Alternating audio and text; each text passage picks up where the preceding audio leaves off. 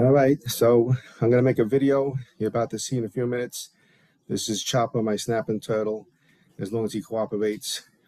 Basically, pretty big turtle. People want to know how to keep a big water turtle like this in the cleanest possible environment, or tank, so to speak. So I'm going to show you my 150-gallon stock tank. I'm going to show you the filter I use. I'm going to show you the heater that I use, how to clean the tank.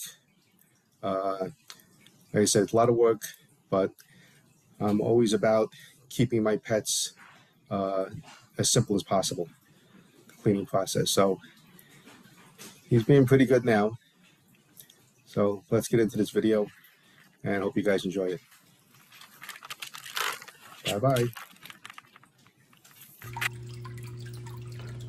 This is Chopper. When I first got him, he was 2 inches. The shell, now you can see he is very big. If I can get him up here without him attacking me.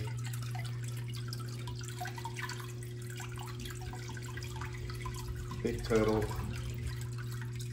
Not too angry today, luckily for me.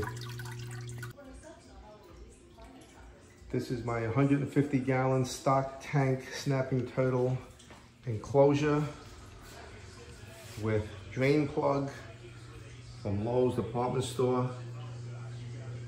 Makes it much easier to drain it this way. And I have the UVB light, heat bulb, little hideaway for the turtle. Can't really see me there because of light reflection. And this is the filter, which is an excellent filter. I'll give all the description on the filter. Also the heater.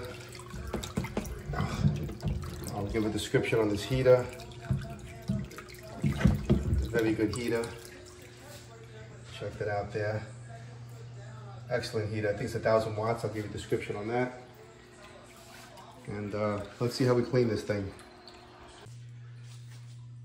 So what happens is, if you don't put this gadget on here to drain the tub, the water is not going to come out. Well, it's going to come out quickly, I should say. But the problem is, it's just going to shoot out like crazy. So I have this here special drain PVC that I put together with the help of some guys at Lowe's department store. And this basically is a fitting that goes onto any garden hose. And then you can run this garden hose any place outside or to a shower stall, or any place if you have that kind of an option to drain the tub. Doesn't come out that quick though, because this is a flex hose. So the other option I had to make things easier, to get this here bucket and to put this little here elbow on, which it could be done a lot better obviously. But and then when you open up this here valve, the water should come out pretty quickly. You can do it this way.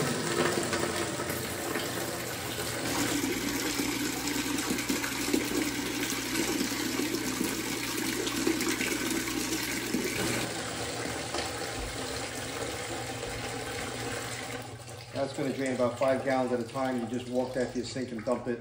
That's one quick way of doing it. Also, it's a snapping turtle. The water's not too deep in there, probably about 8 inches. Probably only up to here, the water. So you want to keep this clean. The whole thing with water turtles is they get very, very dirty, and you have to do a lot of water changes and clean the filters frequently to keep the water in good condition.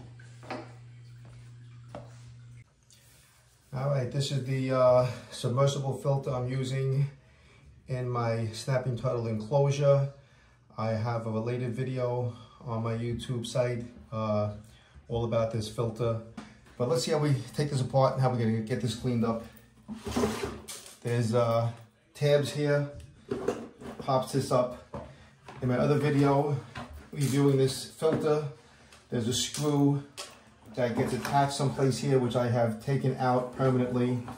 Right over this area here. Don't really need to have it in there. These are the bio balls that go in here. But we're going to concentrate on the sponge, because this is what we need to clean. So initially, when you try to take this sponge out, there's a lot of things holding it in. So you need to unscrew this here This holds in the UVB light. You unscrew that. A lot of people don't know about this stuff. This is why I make these videos. It makes it easy for everybody else. All right, and that comes out a little bit. All right, and then this here comes out through this fitting. By the way, this is what saved me here, is discovering that this fitting was included in the kit, because in the turtle tub, if you have a fountain, it's gonna make a lot of noise. This actually goes under the water, or on top of the water, no noise. This unscrews, all right, and when you unscrew this, it is going to release this. And once you release this, you have access to your sponge, and then you can go ahead and clean it on the shower stall here. And you get this nice and clean. You can see the dirt that this thing picks up. See that there? This works. This shows you that the filter works. Okay, that's the other side. That's the side that picks up the dirt. So we're gonna get this nice and cleaned, and after we clean it, we'll put it back, we'll reassemble it.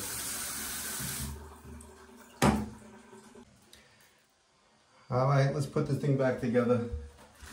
We got the sponge with the cutout here. It goes in there like that. This is for the pump, the hole for the fountain thing. This here is gonna go through that hole like that. Okay, and then we're gonna screw this on here.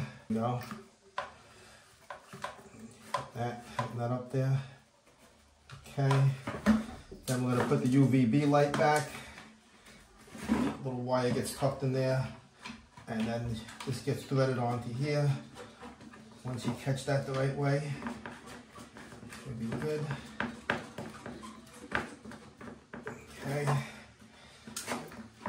Then this should go back on top of here. Make sure you got the wire there. Should snap into place. And that's it. You're all set to put it back into the tank. As you can see, my hose water was about 60 degrees, up to 62 now. And this will keep running until it gets up to 76 degrees. I'll give it some time before I put the turtle back in there, obviously. All right, we got the filter back in there, and it's running. And this water will clear up pretty nicely, maybe in a couple hours.